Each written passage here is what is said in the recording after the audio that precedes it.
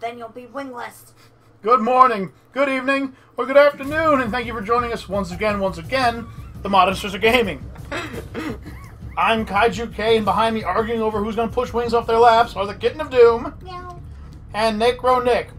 Hello. And behind me, silently snickering at the whole battle, is Grim. Say hello, Grim. And as you can see by my world-winning artwork, What'd you say, KittenOfDoom? TheModenstersOfGaming presents my KaijuK's top 10 fictional badasses. Now, badasses, in my opinion, are people that epitomize power, but with purpose, and it can be their attitude or their physical strength. That being said, the only rule is they have to be fictional. Number 10, and it's still doing it, bloody hell. It's one Isaac Clarke from the Dead Space series. I got it right this time. Basic idea behind this man is simple enough. He goes to find his ex-girlfriend, or girlfriend I guess I should say, and along the way has to kill an elite race. It's supposed to be the next step in evolution, and he uses basically power tools to kill them. Glorified. Sure, he gets an assault rifle or two, but limb-cutting plasma cutters is the only way to go. And don't forget to stomp the crap out of everything. I prefer drills. I think you can make a drill in the third game. Oh, that's cool. I think you can just right through people. Coming in at number 9, however, is one of the few actual beings, Riddick. You're going to have to excuse the download frames and FPS here, folks. I can't fix this at the moment. Riddick has the ability to see in the dark. He's a race, I believe they're called the... What? I can't remember. The Furion. He can kill you with a freaking teacup. It says it right there. He's going to kill you with a teacup. He can kill you with a tuna-fish can opener's pin if he wants to.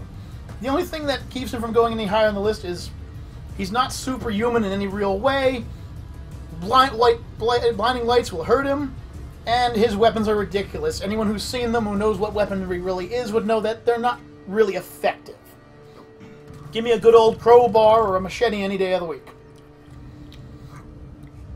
Coming in, number 8, the Merc with the Mouth himself, Deadpool. His common sense is tingling.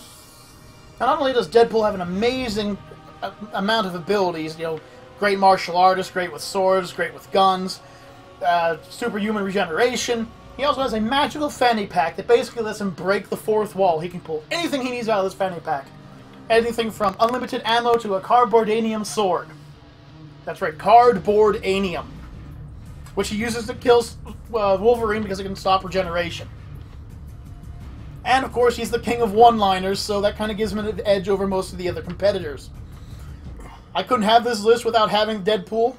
Deadpool! Who could have a list without Deadpool? Next up, Tommy Oliver from the Power Rangers. Yes, Tommy Oliver is the only member of the original Power Rangers to still be here to date. I actually think he's in a new Power Rangers now where he's the Silver Ranger. I know he's been the Black Ranger, but he's fought everything from... He's actually, just to add to your top 10, he's been in the most amount of Power Rangers than any other Power Ranger. Correct. He's fought everything from prehistoric villains to living embodiments of trash cans. I mean, he's saved the Earth so many times. He just deserves to be on this list. And would you really want to screw with some guy who can call up something like the Dragon Zord? I mean, come on. They've made flutes cool again. Next up, the only mime to ever be on this list, Dr. Gordon Freeman. Much like Isaac Clarke, Dr. Freeman is not exactly a combat professional. He's a doctor. That's it. But he goes so far as to save dimensions, alternate timelines, fellow scientists, and does it usually with a wide array of alien weapons and a crowbar. Yes, this man not only never speaks once in the entire series, but has done more damage than most of the badasses you guys are thinking about. Oh, yeah. From killing ancient aliens to dealing with ancient wonders, Dr. Gordon Freeman is truly the free man. Now will somebody please, please make a Half-Life 3? Next up is one Aya Brea. I'm sorry, folks. This is one of the best pictures I could get for her. Aya Brea... Why are you sorry? That's hot. I know it is, but I try to keep it, like, badass. Which is what she is. That is badass. Aya Brea, first event came out in Parasite Eve and then Parasite Eve 2. She is a badass New York cop who finds out she has a parasite in her body that allows her to control all kinds of things from healing her body to throwing fireballs to basically transforming into the ultimate badass. She fights against all kinds of mutations, transformations, viruses. She is just so cool, and play the game, folks, okay? You'll understand better.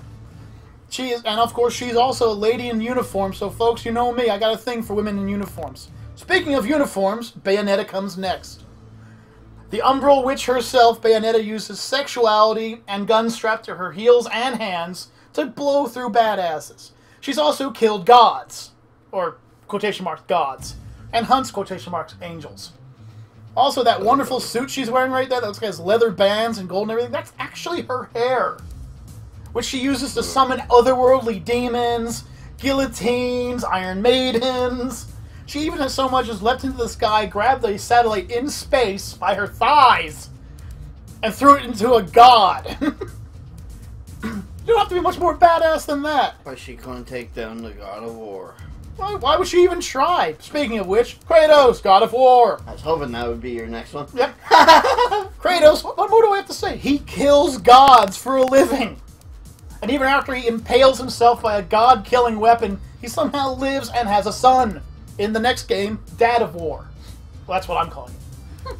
Now, Kratos can pretty much obliterate any god with his bare hands. That's saying much, but the problem I have with Kratos is he doesn't care about anybody else. Nope. When he's killing the gods, he's basically destroying all the people in Greece, letting loose plagues and floods and everything. And he might be a badass in most regards, but come on, man. You ain't a hero, he's a villain.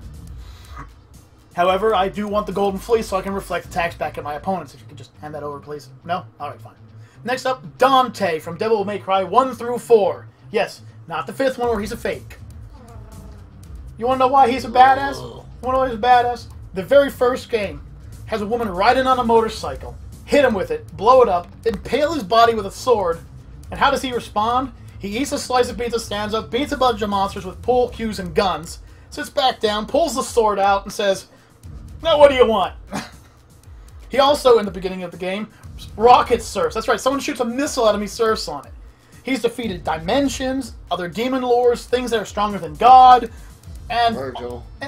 Shut up. And everything he's done with a smile on his face and a one-liner following it. Badass. But number one, folks, Samus Aran from Metroid. This is a one-woman genocide machine.